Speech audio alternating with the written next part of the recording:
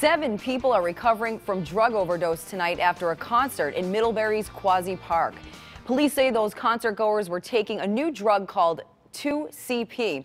Good evening, everyone. I'm Erin Logan. An electronic music show was forced to shut down last night after multiple people overdosed at almost the same exact time. Police say 2CP is turning up more and more at events like this one. News 8's Noelle Gardner is live at Quassy Park tonight with the latest developments. Noelle?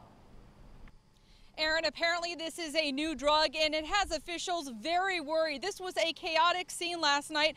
Over 1,200 people attending this concert.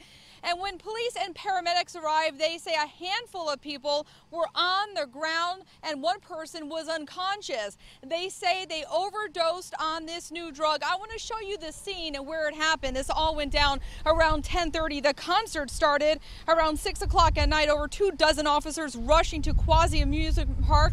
Around 10:30, paramedics from Waterbury and Middlebury Volunteer Fire Department were on hand, and police say one teenager had no pulse. Officers working on him with CPR, paramedics treating 7 people at the scene, transporting the victims to the hospital.